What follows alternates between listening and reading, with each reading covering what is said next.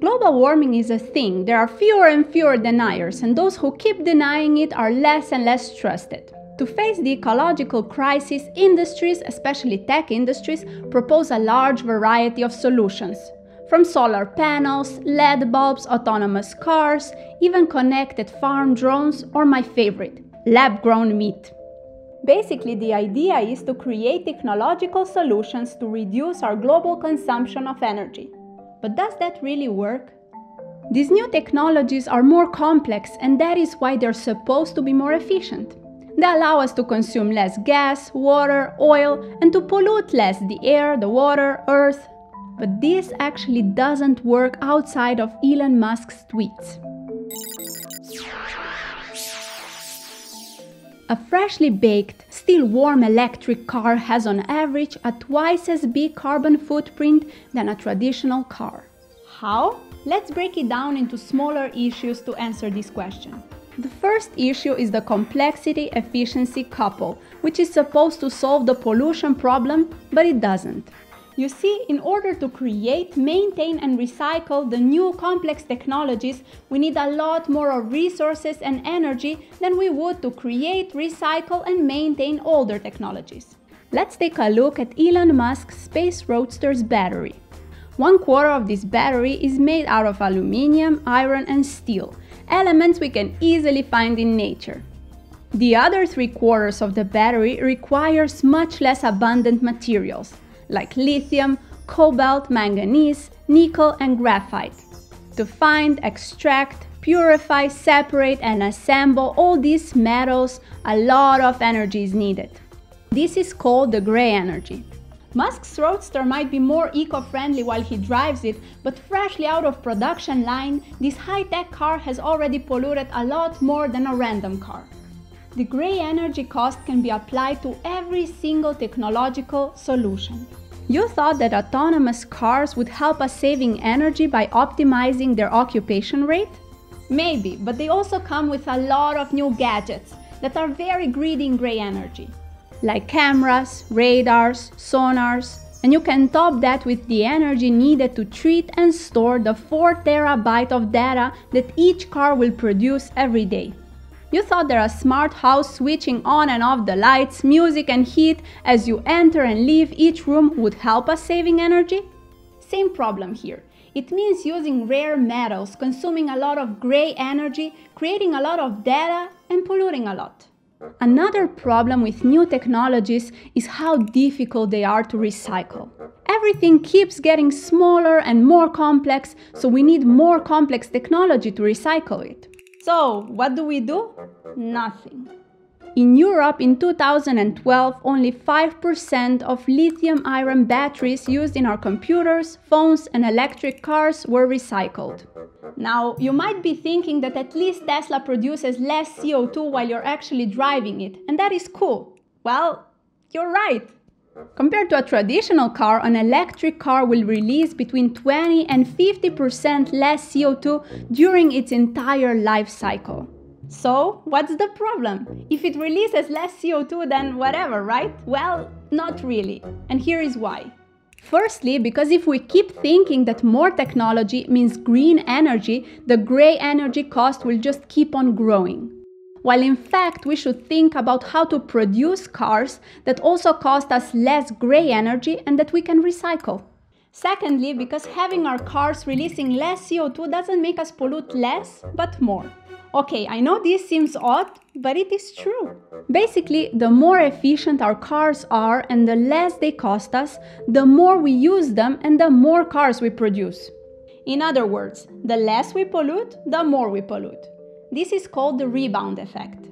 This is a graph showing the relationship between the cost and the consumption of energy. And we can see that the less it costs to produce energy, the more we consume it. Here the price of the energy is going down, while the quantity of energy needed is skyrocketing. But that's not all. Here is another side of the rebound effect. You know how when you eat very healthy for the entire week, then you feel like you have to treat yourself and you eat that 1000 calorie pastry? Well, we tend to act the same with our cars. For example, we did some amazing progress in aerodynamics, so our car needs less gas. But this progress is compensated by the weight of our new cars. This car, which is from the same manufacturer as this one, weighs around 700 kilograms more. What happened, you ask? Airbags, electronics, more comfortable seats, basically a lot of new equipment. So despite half a century of progress, these two cars consume the same amount of gas, around 5 liters per 100 kilometers. And that's it for progress and complexity. We can hope as much as we want, but the fact is that technology just won't work as the planet's thermostat. So what can we do? If more complexity means more pollution upstream and more efficiency means more pollution downstream, we can conclude that the green technologies aren't green at all. Even if industries and their marketing labs are selling us pre-packed solutions for the ecological crisis, the fact is that we just cannot buy the ecological solution. That's just not how it works. Actually, self-driving cars, LED bulbs, farming drones and lab-grown meat tend to make things worse. Because first they are consuming more grey energy and then they make us consume more. So what do we do if we don't want global warming to boil our lobsters before we even fish them? Should we stop using our cars? Should we sabotage our own progress? Of course not.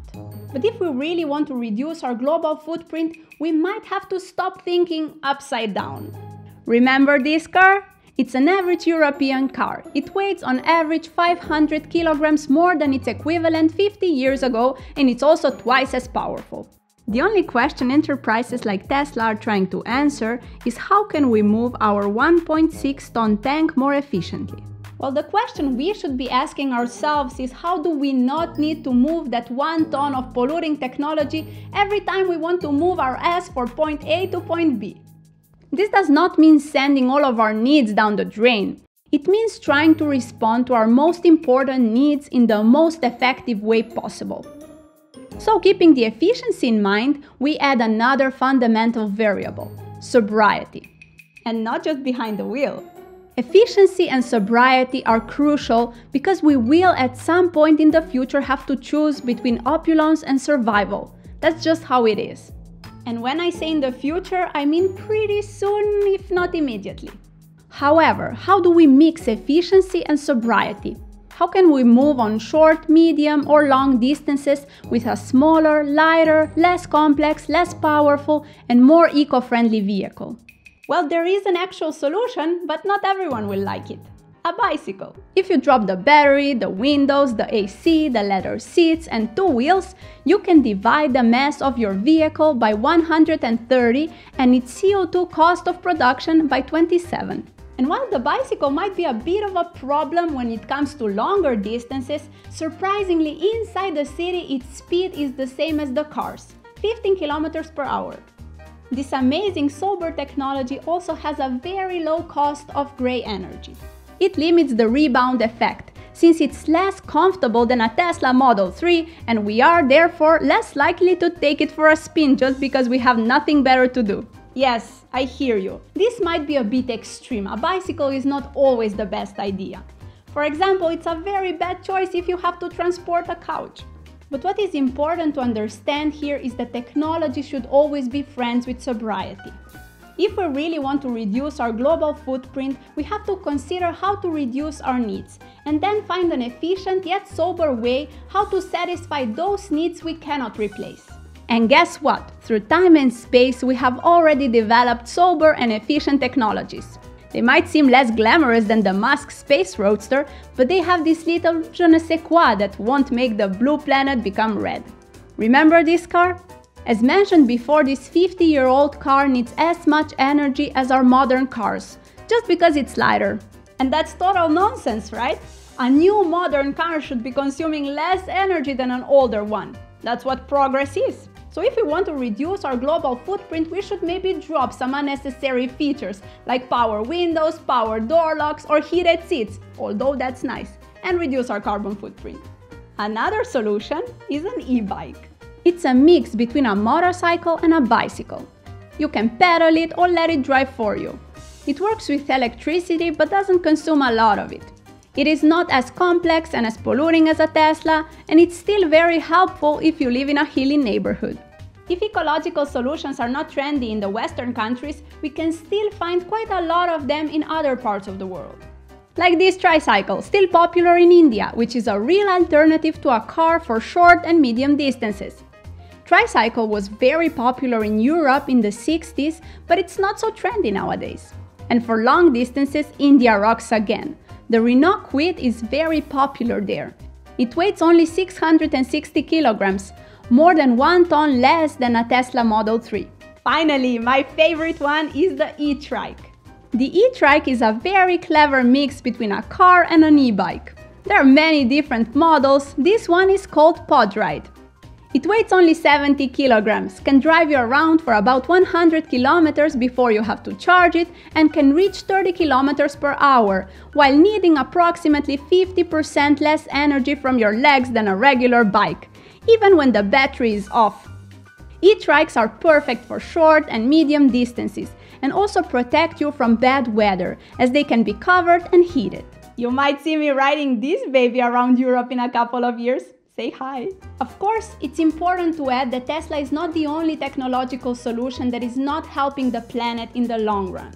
Lab-grown meat is a thing because many of us just can't imagine living without this delicious, protein-packed luxury.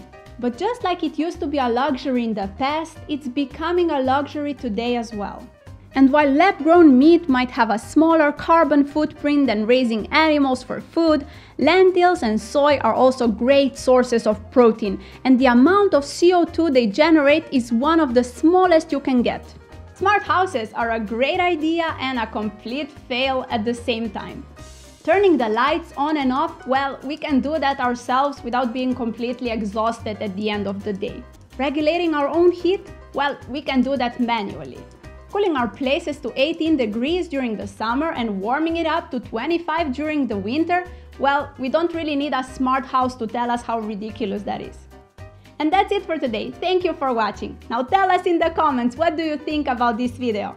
Are you also disappointed? I was really disappointed when I learned about all these problems with Tesla because I really wanted one. Like the video and share it so more people can learn about this and rethink their consumption of grey energy a little bit. And don't forget to subscribe to not miss our next video. And see you then. Bye bye!